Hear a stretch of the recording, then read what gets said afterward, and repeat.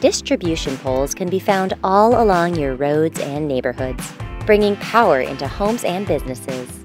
To keep the system working properly, we regularly inspect our lines and occasionally find a few poles that need to be replaced. If a pole needs to be replaced, we do our best to keep members in service while we get the job done. So, how many linemen does it take to change a pole?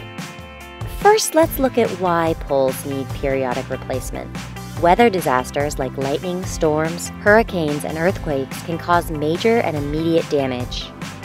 Car crashes, equipment changes, and highway relocation are also reasons why a pole may need to be replaced. But even poles that don't suffer major damage will lose some of their strength after being subjected to the elements over the years. When a pole needs changing, line crews take several steps. First, they must carefully measure and dig a hole, typically next to the old pole, that is about 15% of the new pole's height.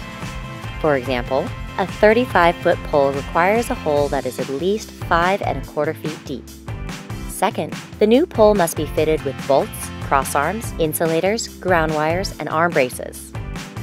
Third, line crews must carefully use their tools and safety equipment to detach power lines from the old pole.